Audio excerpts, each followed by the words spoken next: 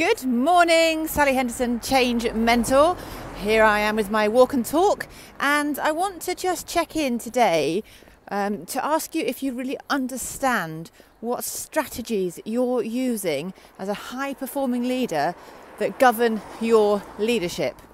I talk a lot with my clients about the tipping points of emotional maturity when it comes to being a high-performing senior leader.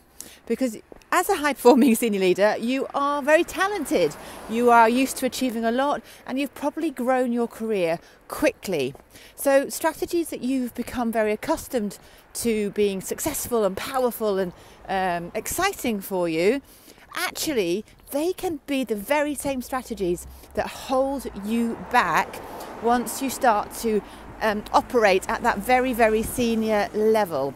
Because perhaps you're too keen to be the fixer, perhaps you're too keen to keep control, or perhaps you just don't want to let go enough of some of the areas that you know you're extremely good at, and it's very safe for you to deliver value in those buckets.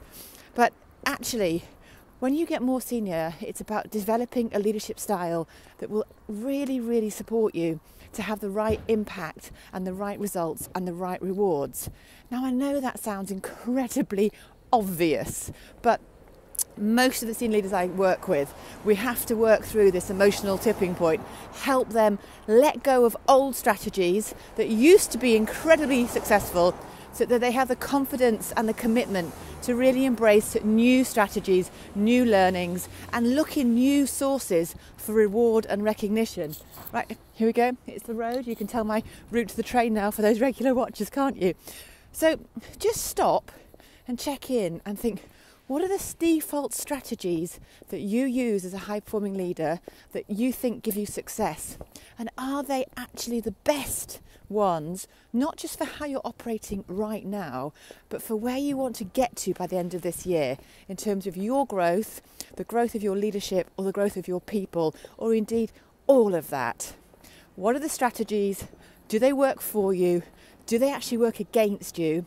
And how can you make sure that the leadership you're using on a default setting is the right style for what you have to deliver in terms of value and impact? And as ever, if I can help, just give me a call.